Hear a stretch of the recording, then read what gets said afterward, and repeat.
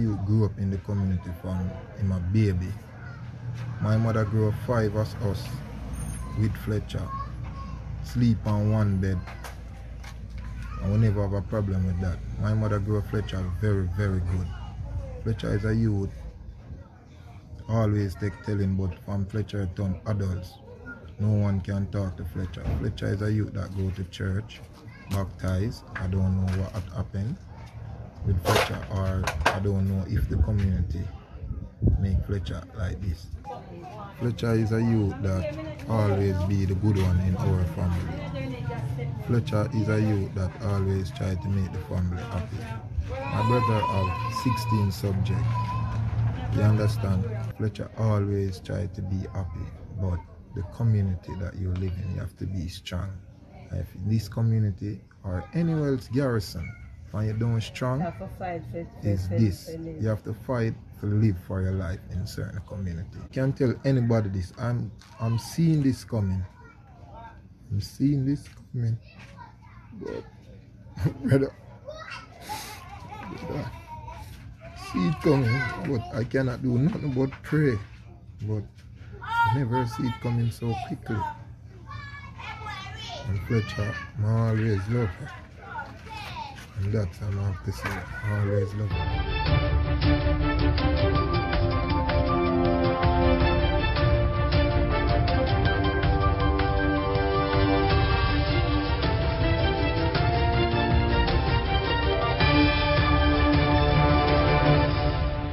Welcome back to MyView TV, the people's platform, the home of undiluted news, reviews, updates, and your daily dose of entertainment. Don't forget to hit the notification bell, leave us a comment, like, share, and subscribe. I don't bring nobody forward in your cheer for me. Everything what you see up my natural talent. Let me tell you something. You see, when you know what to please the audience with, it's simple, me. Life is like a book. Some chapters are sad, some are happy, some are exciting. But if you never turn the page, you'll never know what the next chapter holds. Wagwan, my people, hope everybody okay, hope everybody alright. It is a wonderful Sunday to be alive. Yes, my people, and 100% things still are going on the news. But hold on, me I got right down a Clarendon, cause it's a story and it make no sense to me. Want to tell me what you think. The police has launched a probe after a firearm of a popular justice of peace was stolen in Clarendon on Monday. The gun, a Glock 17 with a magazine containing 16 9mm rounds, was stolen between 10:15 p.m. and 11 p.m. when the JP fell asleep in his motor car, the police said. The report that the JP was at a party in the parish when he and his friend left to go to their home. On their way home, remember now, this is good. Party, I'm left to go home. On their way home, he stopped under a street light near a bar, and his friend went inside to buy a drink for the JP, who removed his firearm and placed it on the driver's side floor mat. Hold on, the people. You know, some watches that show you already, but wait. You're going to see if it have the same ending. The JP dozed off and was awakened by his friend a few minutes later, and they drove off. The JP reportedly dropped his friend home and then went to his house. It was reported that after arriving home, he stretched his hands down. Yes, people, stretched his hands down to retrieve his firearm. However, he discovered that it was not where he placed it. He got out of his car and searched the vehicle, but the gun was not found. The police were summoned and an investigation into the matter was launched. People, tell me if this makes sense.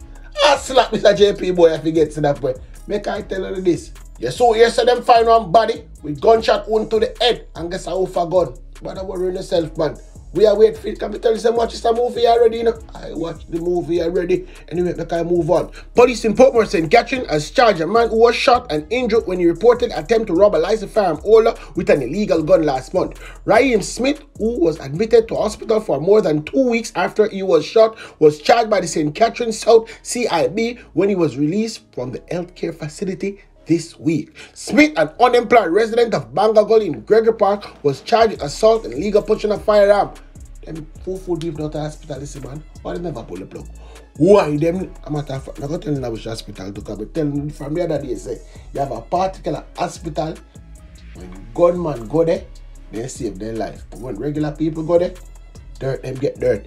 Anyway, let I move on. It's reported that on September 30, 2022, the licensed firearm holder was walking along the road in Phoenix, Victor Gregory Park, when a man armed with an handgun ran from the bushes, pointed the weapon at him, and demanded money. The licensed firearm holder pulled his gun and opened fire, hitting the wannabe robber.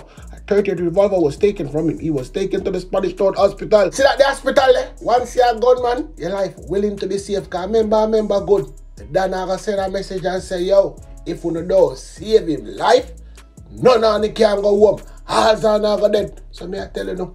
Once you're a gunman and you get shot, you have a 99.8% chance of living when you go right out there. So if you go anywhere else, there's no say plug or get pulled. Anyway, people, make I continue the news. Where he was admitted in serious but stable condition under police guard. Police said Smith was released from the hospital on Tuesday and subsequently charged after he was questioned in the presence of his attorney. That's how quick you get attorney and them little thing there, people. Me telling you exactly how it go. You understand? Nobody come ask me. My view, oh, you know that. And if I meet the dancer, don't let them something this thing. But me just tell you, say, I saw it go. If you don't believe me, ask them what a Spanish done. If them willing to come tell you the truth, them are telling you. Anyway, more news. Right over the big dot to get on me there now. I don't know exactly which part I attack, so I'm not even have to tell you the name right away. 2 15-year-old schoolboys were among 4 persons charged by police in connection with a robbery in Portmore, St. Catherine last Friday. The 4 were charged at the St. Catherine South CIB on Friday, October 21st. Let me tell you what them name now, people. They are Janiel Louis, otherwise called Harry, a 22-year-old laborer from Passage Fort Drive, Portmore. Kyle Morris, otherwise called British, a 19-year-old from Arbor Heights, Arborview, Kingston, and a student from a corporate area high school and a student from a high school in Portmore. The 4 were charged with robbery, aggravation, and conspiracy to robbery after being questioned in the presence of the attorney on Friday. Now, if I put my mouth and go attack, I'll slap them about it to get slapped when I'll be honest with you people. It's reported that at about 9:30 p.m. on Friday, October 14, 2022, a couple was walking along the roadway in Brayton when they were pounced upon by 4 men who alighted from a vehicle. They reportedly robbed of cash, cell phone, and other personal items at knife point. Yes, people, knife point. You're old enough to walk with knife, you're old enough to get slapped with gun. Me, I'll be honest with you now. An alarm was raised and the police were alerted. Members of the St. Catherine South Quick Response Team responded and intercepted the getaway car along Darkins Drive, and the 4 accused was detained. Why the police them never just fold it up a pepper?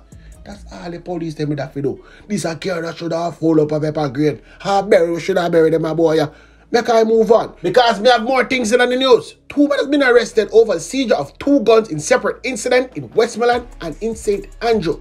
A firearm and 5 rounds of ammo was recovered during a joint police military operation in Top Glen Devon, Grange Hill in Westmoreland. Report from the Morganville Police that at about 12:30 p.m., members of the security forces were in the area when they saw a man standing at a shop. Upon seeing the police team, guess what, people? The man reportedly entered the building. According to the police, his action aroused their suspicion and he was accosted and searched. The shop was also searched. During the process, a 1 Browning 9mm pistol with a magazine containing 5 9mm rounds of ammo was found inside the shop. Yes, people.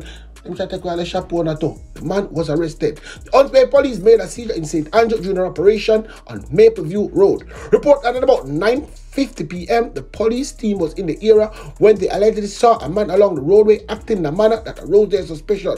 The man was accosted, searched, and 1 9mm pistol with a magazine containing 11 9mm rounds of ammo was found in his possession. He was taken into custody. The police have further investigation are underway in both cases. Oh, slap them, boy. Should I get slapped? Why the police them all is a waste of a carry my boy behind bars? It makes no sense. Anyway, people, more news.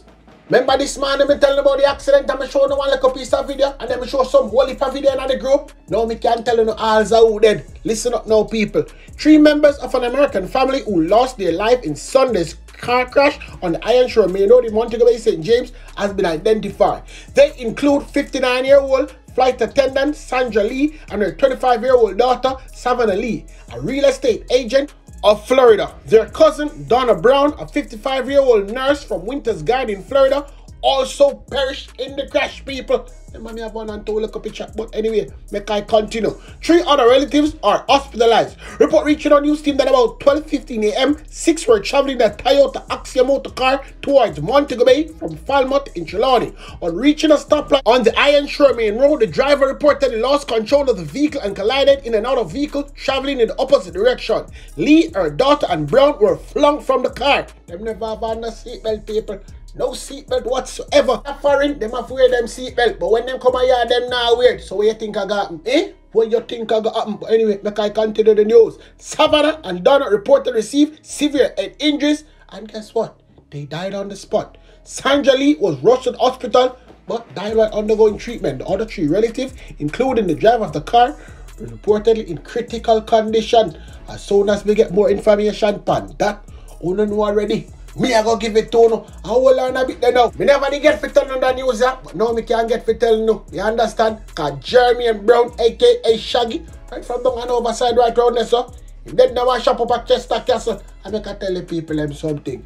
And the first man me see, dead in a one shop, and he sit down on the ground neat. And he hand just catch for a little bit, so. If you don't believe me, come look at the picture. Come look at the picture. Can't lie, I tell police a platform, you know. No lie whatsoever. Anyway, people, I soon come back, come go to some more news.